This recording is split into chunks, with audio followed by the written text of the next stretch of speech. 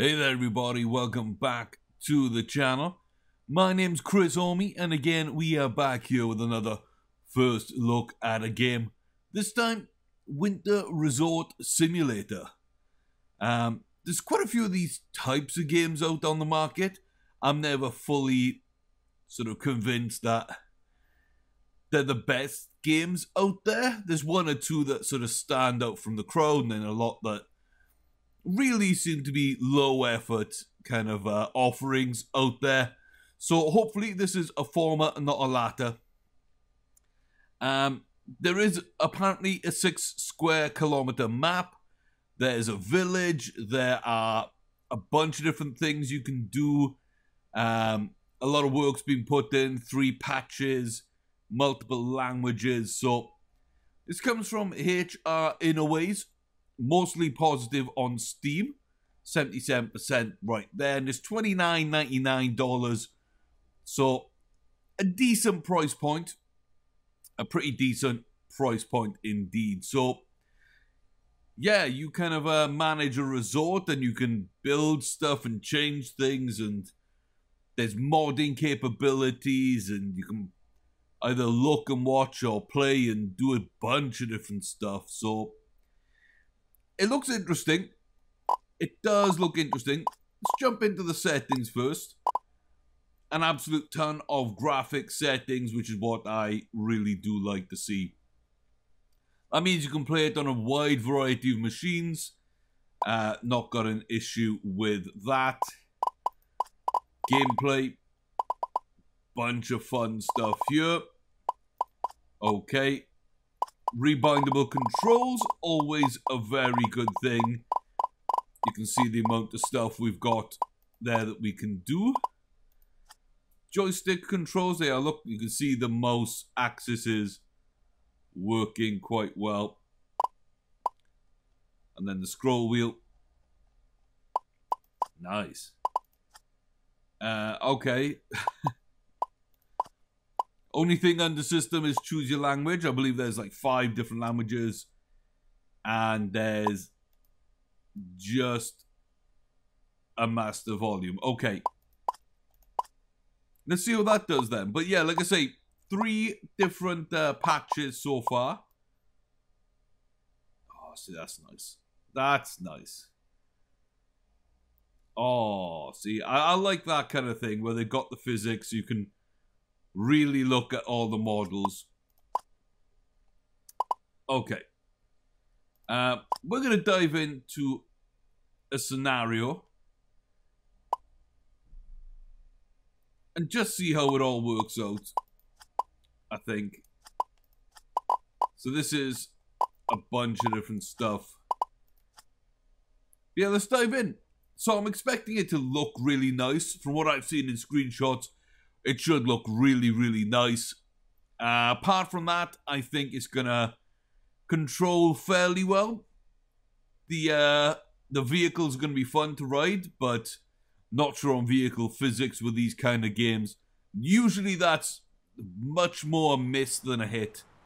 But the overall feel of the game is normally pretty good. So yeah, we're gonna feed the Crystal Express. Walk into the command room, which I guess is this.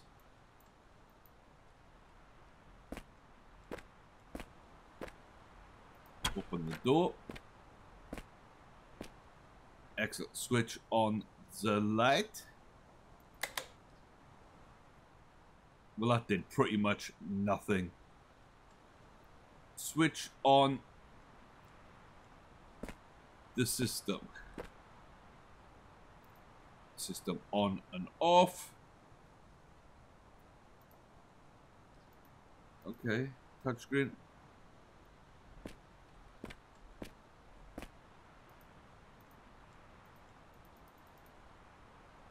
Parking. See, I can't really see all this. There we go. So you can zoom in.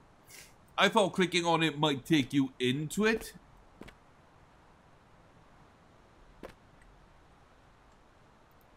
But apparently we can just zoom in. Parking off. Click the close button in the top right corner.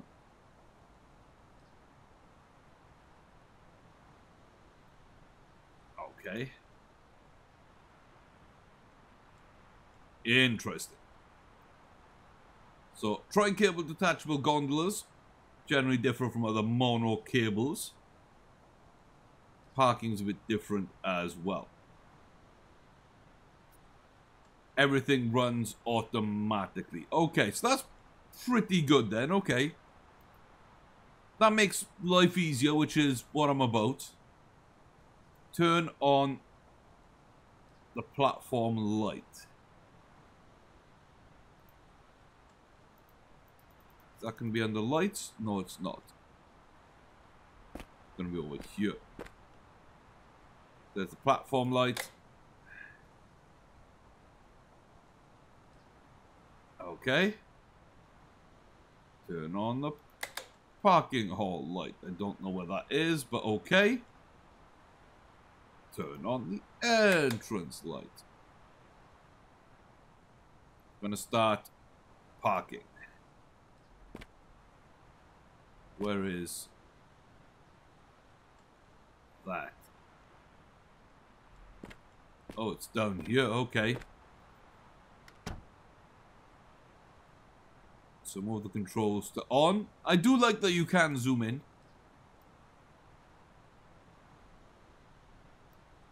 Okay, I have to drag that one across. We're going to reset. And these are going to start moving in a minute. Wow, there's a lot of room in these. Holy heck, that's like 20 people per carriage.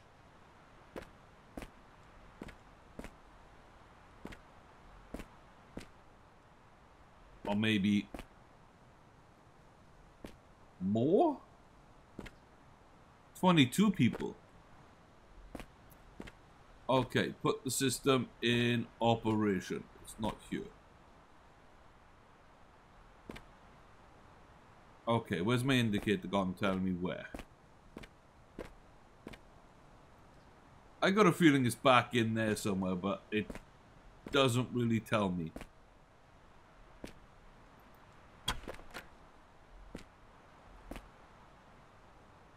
Is it somewhere on here? No.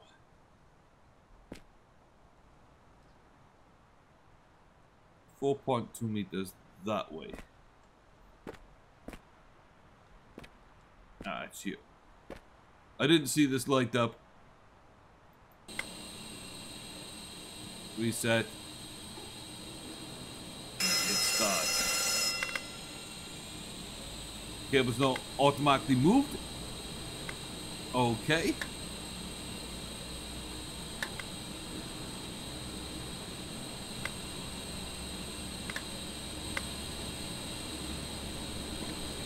And there they go.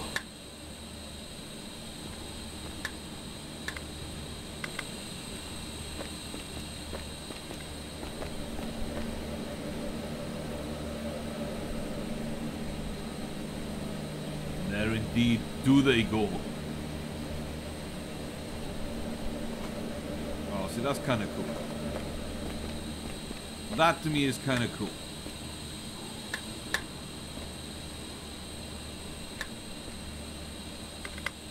Okay, switch on the station bridge.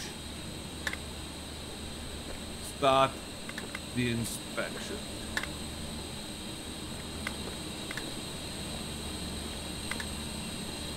Okay. Open maintenance gate, we can do that. I say we can do that, but having some problems. The most important assemblies.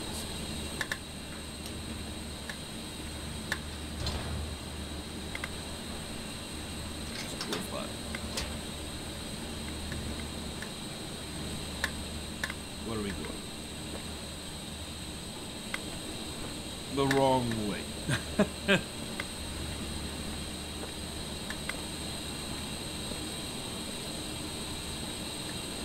Okay, as you can see, how they're lifted. There they are. Get put onto there. Lifted, turned, and dropped in there.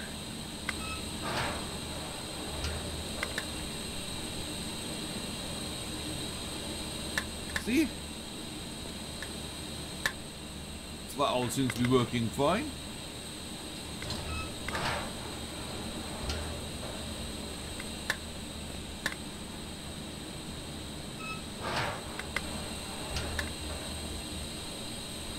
Interesting.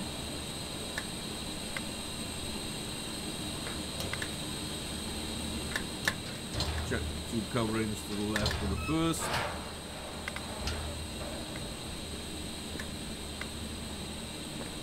Target spacing. So I guess we could set all that up manually where we can say, you know, it goes ever so often, or the next carriage only when this one hits a certain point. So that's pretty cool. See here the power, the winches to turn stuff, and the whole sort of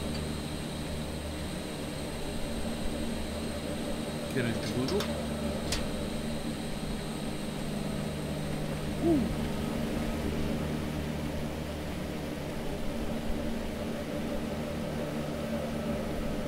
There we go. A little bit noisy, but okay. Take a look at the tensioning. Yeah, that's going to be important as well. Like, did it really allow me to, like, walk on that for a second? I felt like it did. Oh, really? I walked through the gates, but it's going to, like, push me back the other side. Interesting. Open the maintenance gate. There's tensioning.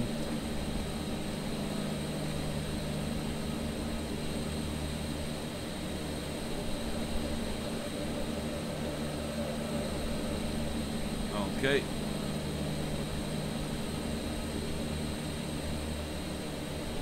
Tensioning bull wheel. Not back up. I think it's back up.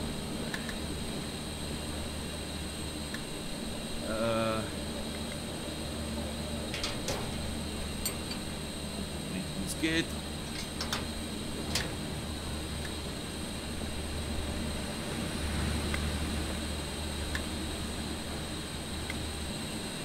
Okay.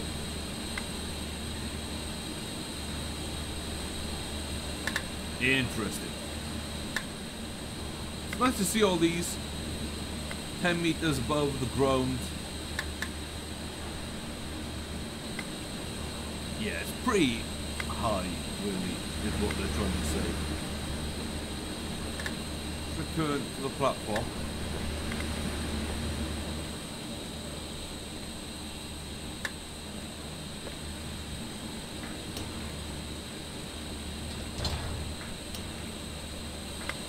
Thought that I'd covered those, but apparently not. Okay, so we can get under that way as well. See all this stuff down this side as well. Nice. Okay.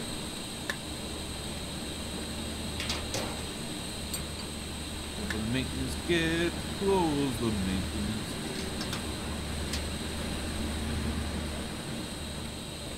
Back to the platform.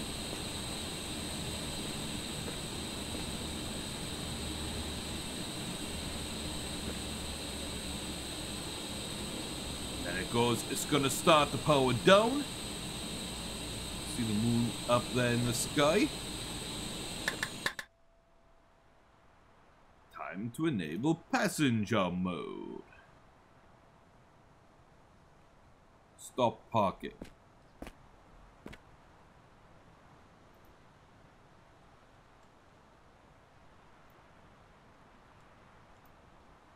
Turn off parking control. Switch off the parking hall light.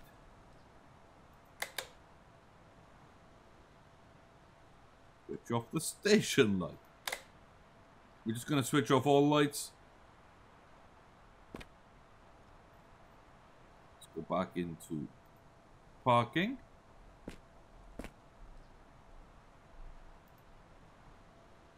Stop the feed.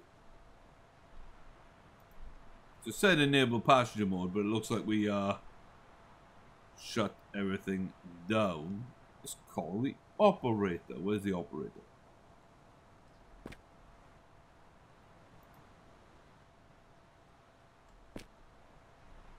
On the phone.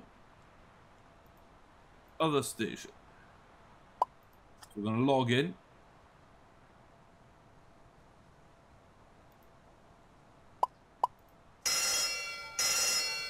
Enable passenger mode. Oop. Controls are a little bit more fluid than I'd want. Set the barrier tip. Okay. It's time to start the... A little bit of lag there. Oh, so did that tape just appear by us flicking a switch? Is that what happened? Okay.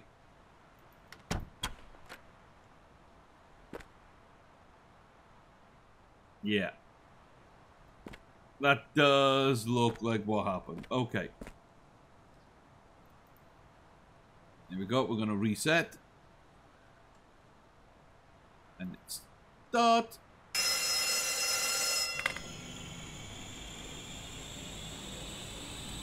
And that's going to set up.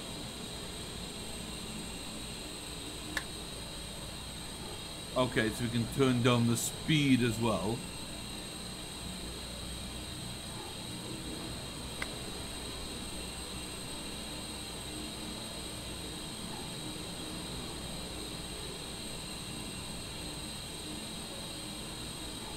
All guests now allowed into the entrance. I successfully fed it. Really, because we turned off a bunch of stuff.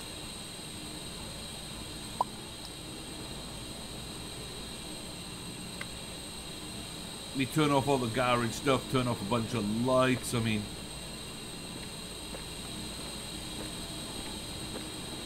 does that not matter? Maybe it doesn't.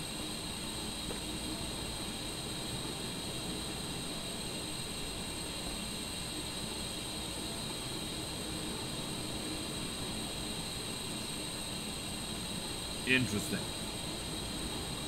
Okay, so without getting too deep into the game and like building stuff and like really setting stuff up,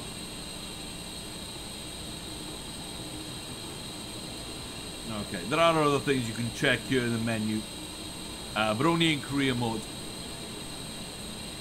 But yeah, what we've done is a little tutorial on the game. Sounds okay, looks okay. The feel of the game is quite nice.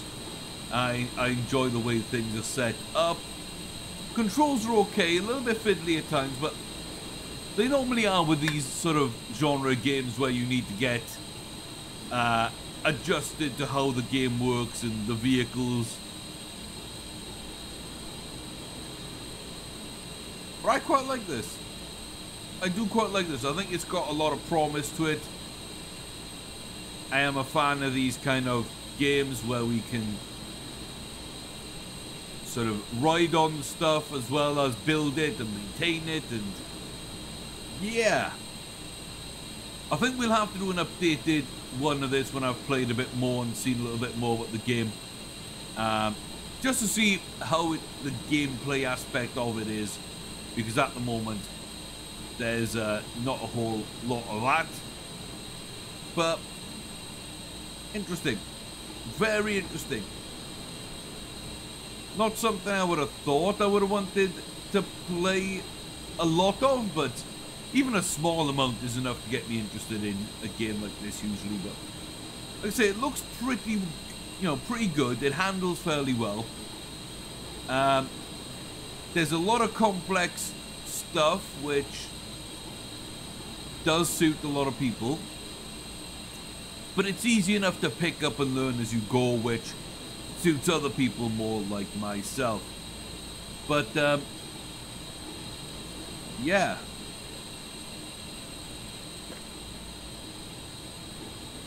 this is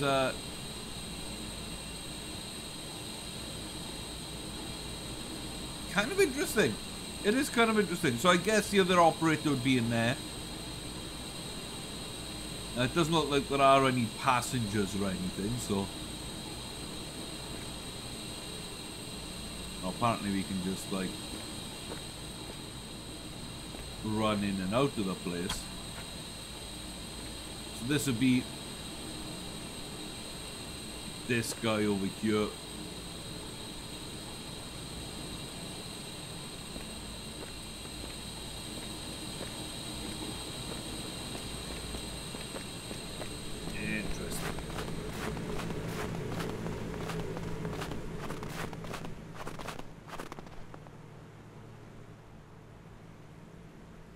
Interesting. So this is the feed. I like that sound as well.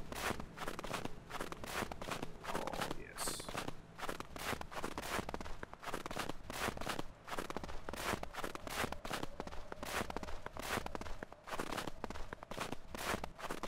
Oh, yes. Look at those visuals. Absolutely outstanding. Absolutely outstanding. It does say 6 kilometers, so I'm not sure kind of how much of that is really there. See, now I'm walking on the floor. I shouldn't be hearing that noise. There we go. So it's only when we get really close does it go away. We shouldn't be hearing that.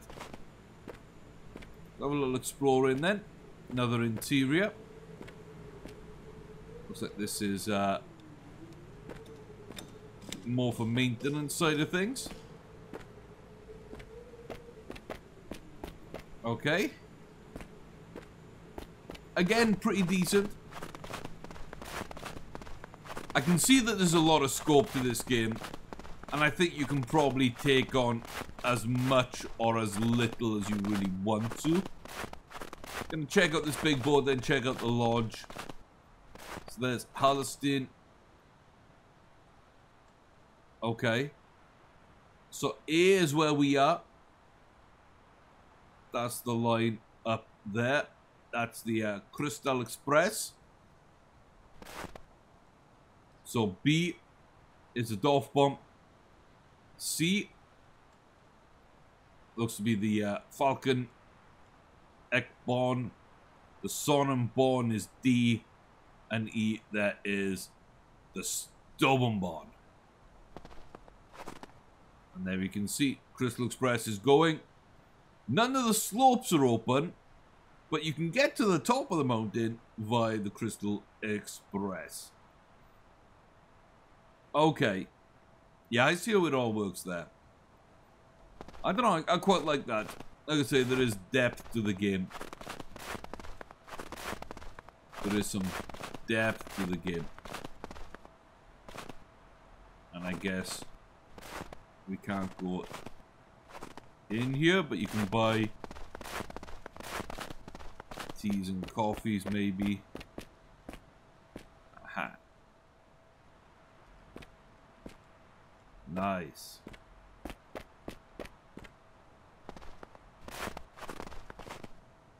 Nice. What's down here? It's another garage. Some sort. Ooh, a lake. I don't think I can go in the lake, and I don't think it would be a good idea to. But yeah, overall, I can see the appeal of this game. So, I think I might go away, do a few more of those tutorials when time allows. and then try and put something together, try and actually like get into the actual main part of the game and come back with an actual review. But first look, first impressions, sounds are okay. They're not bad. They're kind of what you'd expect. The visuals look pretty good to me. Again, not amazing, but you know, they do exactly what you need them to do. Gameplay, from what little I've seen, there's a lot to it, so you can enjoy that. And yeah, really, really impressed basically from the little I've seen. So, this is Winter Resort Simulator. As I can see, you can see there's a lot to do in the main part of the game. We're gonna jump out back to the main menu and just give our thoughts. It's like I say, a pretty good game all in all. I can see why it's popular on Steam right now. It is $29.99. I would probably wait for a sale before diving in. There was just one for the winter sale, of course, but yeah, I would look for a sale if possible.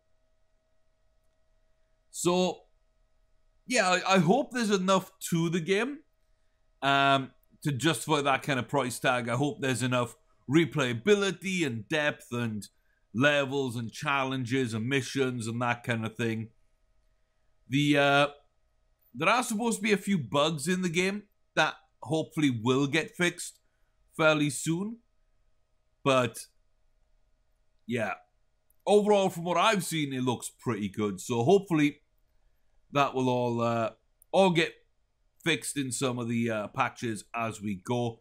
As I say, it's already had 3 patches, so not too bad at all. These kind of games are always very hit and miss. I'm not sure which this is. Graphically looks good though. You can see work has been put into the game, but how much substance is behind it, we'll find out and come back with a full review. But yeah, I'd advise people to go check this out.